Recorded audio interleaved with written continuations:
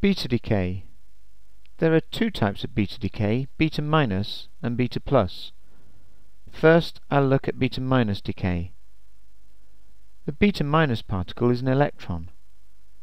A neutron in the nucleus, this one here I've circled in black, is going to turn into a proton, ejecting the beta minus.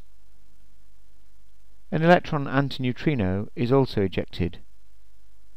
So it turns into a proton. This is the beta minus. I've not shown the neutrino in this animation. We can write a general equation for beta minus decay like this. The parent X with atomic number Z and mass number A becomes daughter Y. The mass number doesn't change, as a neutron with mass 1 becomes a proton also with mass 1.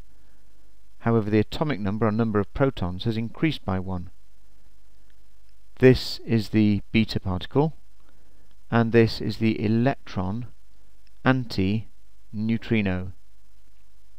You see that the equation balances as Z is equal to Z plus 1 minus 1, and A is equal to A plus 0.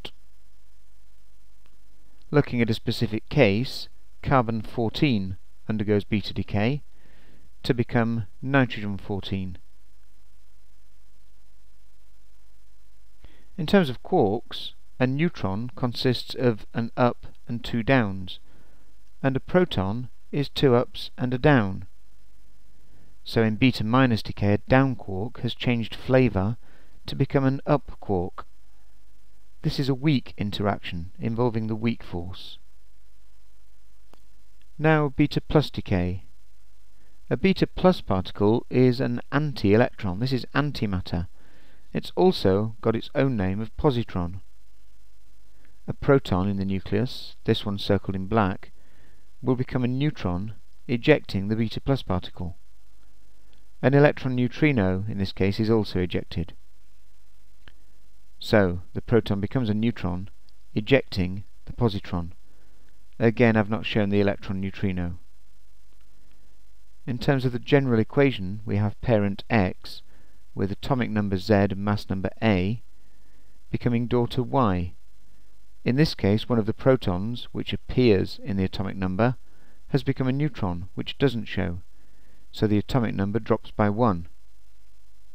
To make it balance, the beta plus particle has an atomic number of plus 1. So Z is equal to Z minus 1 plus 1.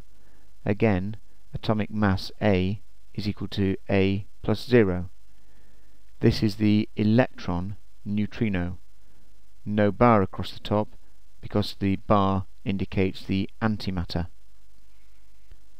Looking at a specific decay, we have sodium 22, which becomes neon 22, ejecting the beta plus and the electron neutrino. In terms of quarks, a proton is 2 up and a down quark, and a neutron is 1 up and 2 downs.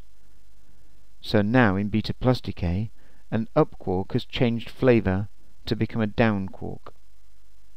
This again is a weak interaction involving the weak force.